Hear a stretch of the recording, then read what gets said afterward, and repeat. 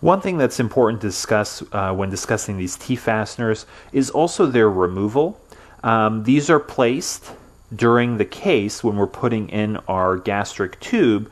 However, after about 2 to 3 weeks, 14 to 21 days, they're not really necessary anymore, and if they're left for too long or someone forgets about them, they can actually cause problems. They can cause skin breakdown and other issues. So it's important to just understand how to remove them, and also to be vigilant about removing them when you're following up with your patients that have these tubes placed.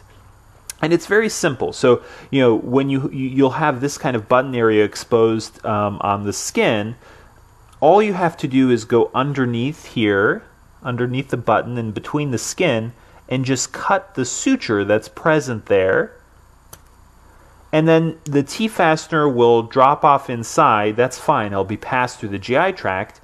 And then you can take the button off, and that's pretty much it. So if you notice that your patients still have these fasteners, about 14 to 21 days post-procedure, that's a good window to actually cut them off just in the same fashion that I showed you here.